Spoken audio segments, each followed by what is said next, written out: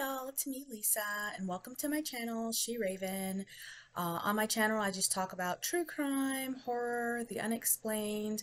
I also do mental health, motivational short videos, and just really anything I want to talk about. So if you're interested in any of that, or you're interested in just hanging out with me just for a little bit whenever I do upload content, please like and subscribe. That helps me a lot. This is going to be a really short video. Yesterday I did a video on my pen paling. I'm huge into pen paling. It's one of my hobbies. I like dolls. I like pen paling. I also collect African American postcards, the vintage or the antique ones. So the ones that are really racist, basically. So I collect those kind of things, and I have other little hobbies here and there, just whatever. But I was opening some of my pen pal cards, and I actually, even yesterday night when I went to go get the mail, I had even more that I didn't get to open with you guys, but that video was long enough. It was about an hour, so it's all good. But one pen pal, do I have this the right way? No. One pen pal from Ireland, she sent me this. So my pen pal from Ireland, and I have pen pals all over the world.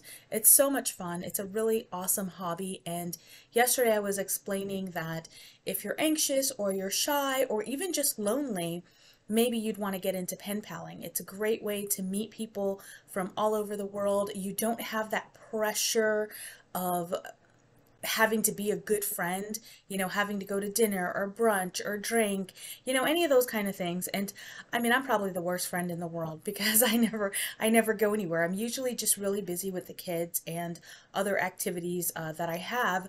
So pen paling is a way for me to be a great friend.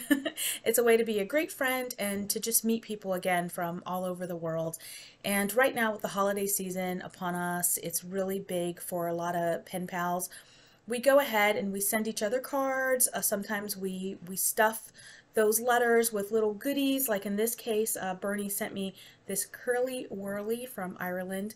And sorry about my nails. I haven't gotten my nails redone. I'm not going to do it until after the new year because I'm not going to wait in those lines and pay those inflated prices just because it's the holiday season. So anyways, in this particular envelope, Bernie sent me this Curlywurly. This is not her first time sending me candy from overseas. A couple weeks ago, I think it was for Halloween, she sent me some little gummies and they were just, oh, delightful. I should have actually recorded. I shared one of them with another pal and I ate one and it was so delicious. But I'd never heard of this, Curlywurly. So when I first saw it, I thought to myself, that looks almost like a Laffy Taffy, which is a taffy type candy here in the United States. So this one's from Ireland, or she is from Ireland. Let me say it that way, because I'm sure you can probably get it all over, overseas.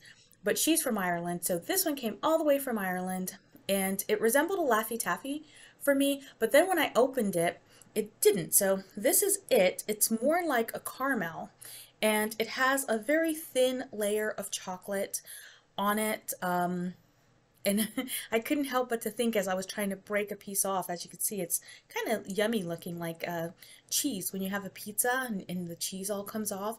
I couldn't help but to think, instead of calling this a Curlywurly, they should call it a Crumbly Wumbly, because, the chocolate just kind of crumbles everywhere in the container.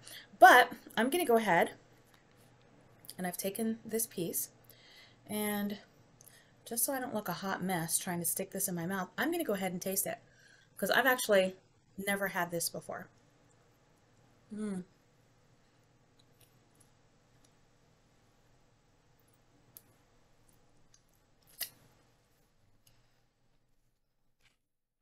Mm.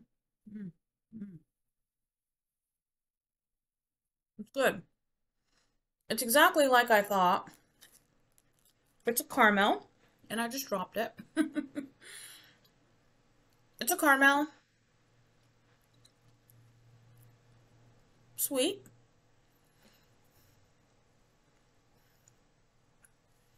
I did look at the sugar content before I ate it.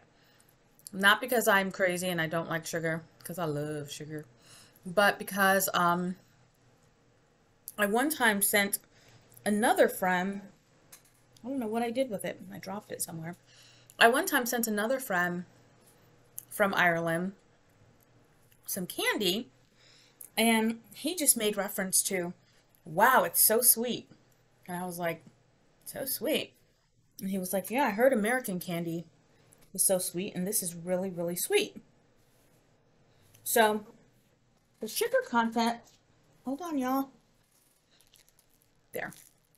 The sugar content doesn't seem to be outrageous to me. It was 11 grams. I do know that with some European candies and things of that nature, they watch their ingredients and they watch the sugar. They don't make things as sugary. So to me, 11 grams seemed normal. I don't know if it was made, if it were an American candy, if it would have more or less. I can taste a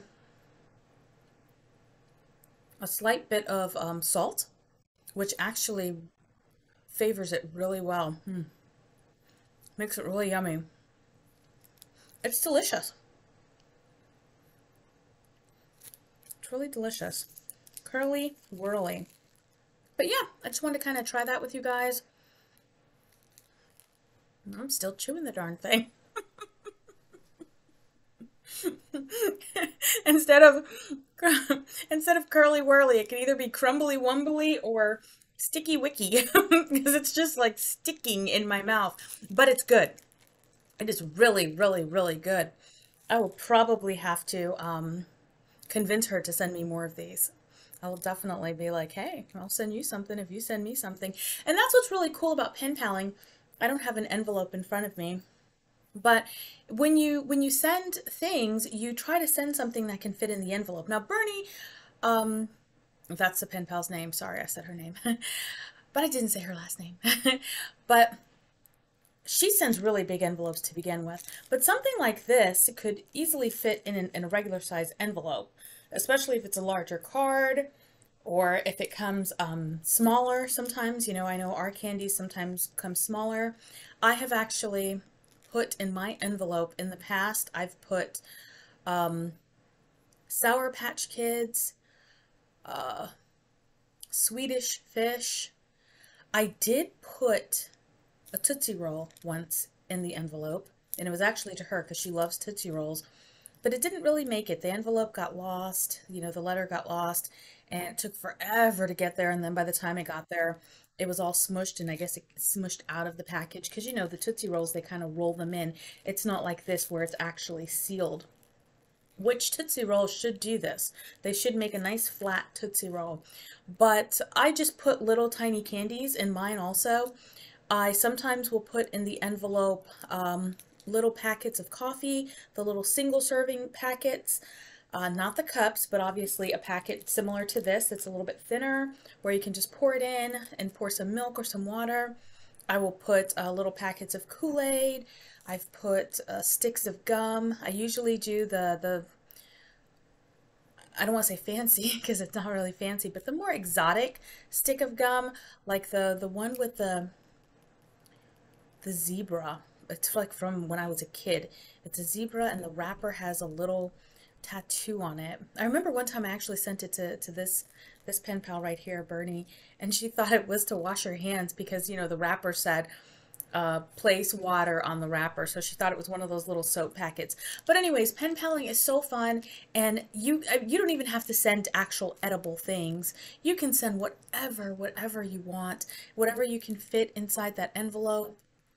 Um, it, it doesn't need, like I said, it doesn't have to be food. I've sent tea, I've sent hot cocoa, I've sent, you know, leaves, especially, you know, during the fall time or the spring when the beautiful oak leaves are falling and, you know, pressed flowers, anything. And it's a really great way for you to meet people, to become friendly, to become social without all that attachment that is expected from being a good friend. Because I have a lot of pen pals. I have some long-term pen pals. I have some that are just for different seasons, like, you know, maybe some that only do Christmas and then you don't hear from them for another year, stuff like that. But you don't have to feel obligated. You don't have to feel obligated to that long-term hardcore friendship, and it's just a way to sort of get out there and stick your little pinky toe in the water and just meeting with people and socializing with them and just working on your own socialization skills. So thanks for joining me for tasting my Curly Whirly, 98 calories. That's not so bad. Hmm. Yeah, it's really good. I'm happy that she sent that to me. And thanks again. And I'll see you guys next time. Bye.